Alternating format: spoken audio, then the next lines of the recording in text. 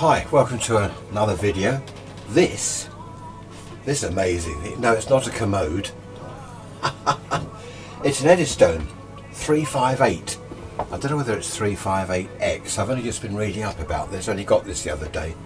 It says here B34, receiver B34.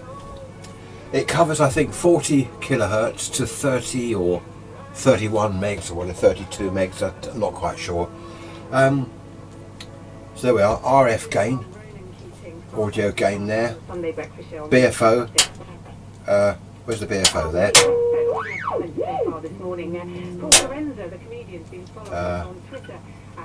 What's that, bandwidth, or well, selectivity, tone. The speaker, here we are. There's a transformer in there. God, that's a heavy thing. This weighs a ton. The speaker's 600 ohms, the output for the speaker. That's why the transformer's in there to match it to the 3 ohm speaker. There's a meter which seems to read the anode current on all the valves, which is good. Speaker on off. AGC on and off, I think that one is. There's no band switch, no wave change switch, because what you do is you open the lid and you plug in coils. Look at that. Goodness me, there's one in there already. So you plug these in and it's written, actually the writing is coming off these. This is range something or other, something to 150 kilohertz, and you get hang on. Everything's so heavy. Oh, there we are. The one that's missing obviously is in the radio at the moment. So these are the different bands that it covers, different ranges. They all seem to work. Goodness me. Oh. So it's quite a beast. There's the power supply there. I don't know whether that had a cover over it or not. From pictures I've seen on the internet, there are different types of power supplies. Some had covers on. I don't know. That must have had something over it. So you've got a lead with an octal plug that goes into the power supply. The mains lead is this old, looks like the lead on an iron, you know, the old cotton covered stuff, so that wants replacing. Bit of rust, but this is going to be a good restoration project. It's got octal valves. I think it's 1941. I read somewhere these were manufactured between 41 and 47 or something. So there we are, and as you can see, the tuning, this is lovely. Look at that. Absolutely.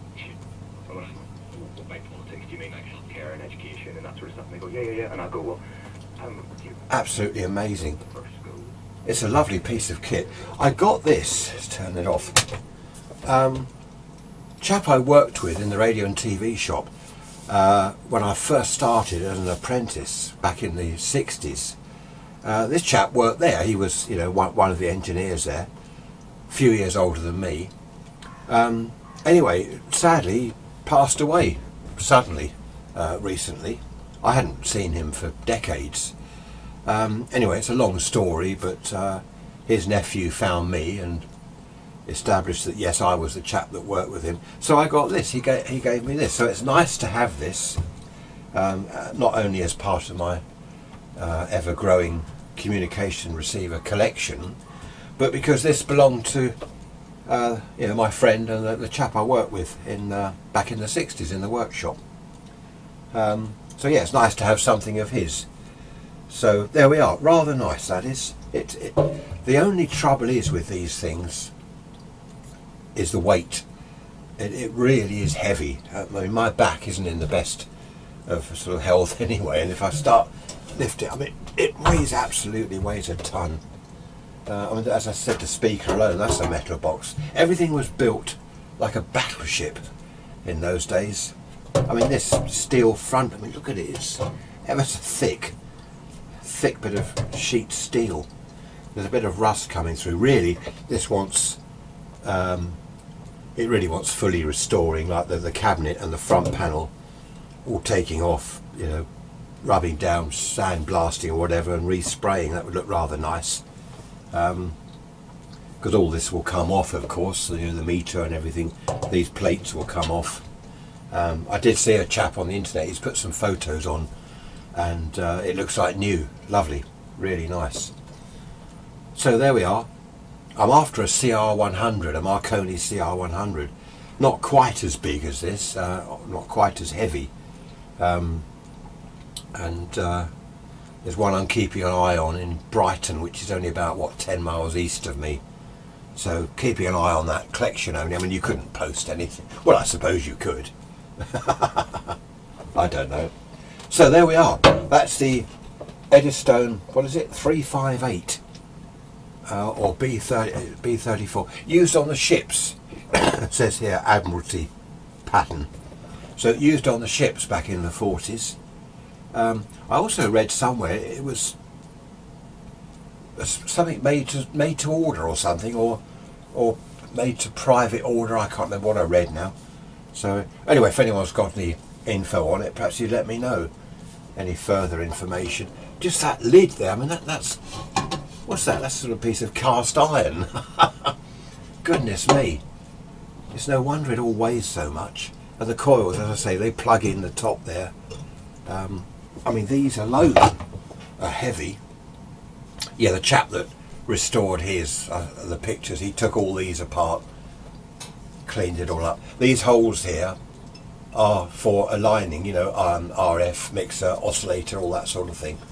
I think that's, yeah, that's what these three are. There's oscillator, mixer and RF stage. Someone in this one, when I restore this, I'll you know, make videos of sort of like now, during and after restoration.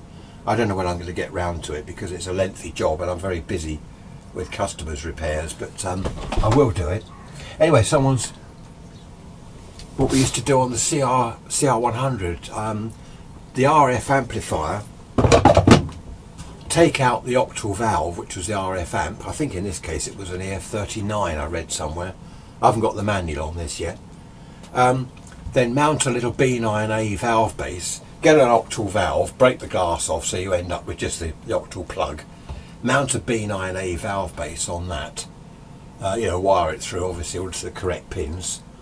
And I'm not sure what this is, but someone's done that, a B9A valve. I think on the CR100 we used, was it an EF183, EF184, something like that. And you don't need to do any modifications to the circuit at all, it just plugs straight in. And I do remember I made up this little contraption, you know, put my EF184 in it, and I had the Marconi somewhere on shortwave listening to a station, took the octal valve out, put my EF184 in, and what a difference. RF gain, what a difference. Signals came right up. So that was worth doing. And of course it doesn't permanently modify anything, you know, you don't have to remove the octal valve base or anything like that. Just make a neat job, as someone's done here. That's quite a neat job. I won't pull that out. Oh, there's the, oh yes, now in this one there's the top cap that I don't know where that goes. Someone, so of course the, yes, the EF39's got a top cap, hasn't it, for the grid. So yeah, there must be a slight, you've obviously got to take a wire from the top cap to one of the pins on the B9A base underneath. Anyway, there we are.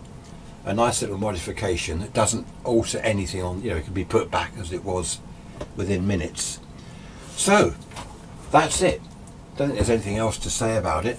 I'm looking forward to having a look underneath. I've seen photos on the internet of underneath. I want to have a look under there. There's yeah, as I said, the BFO works well. Anyway, waffling now. Okay, thanks for watching. I'll keep you updated with more videos as and when I start the restoration project. Okay, bye for now.